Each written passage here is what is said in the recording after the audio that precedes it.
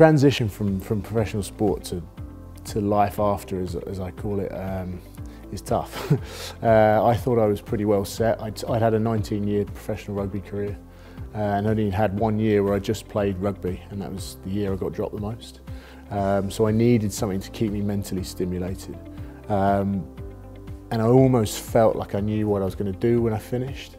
I was terrified of working in an office environment, sitting behind a desk and a computer and being confined to that space.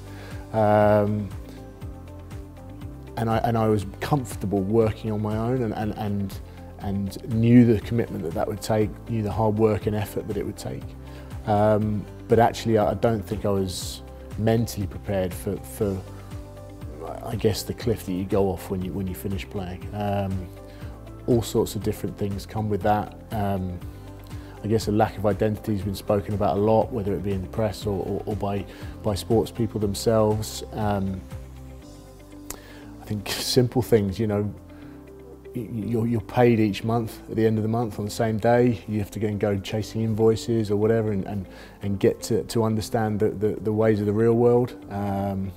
You don't necessarily have a huge amount of people to rely on. I'd gone from a very nice team environment where we had people all trying to pull us in the right direction, and I was then suddenly working on my own, and I didn't really have anyone to lean on or speak to. Certainly have my dad who'd worked for himself before, but it's really difficult, and it's an area that I'm keen on trying to help current athletes and current sports people, because you know, I felt I was in a position where I wouldn't suffer as much, but there's no doubt now, looking back, being 2.5 years out, that I've suffered. And if I was in a place where I was prepared, then what are people going through if they're not as prepared? So it's difficult, and it's not ever going to change. It's only going to get harder and harder as these professional sports keep progressing.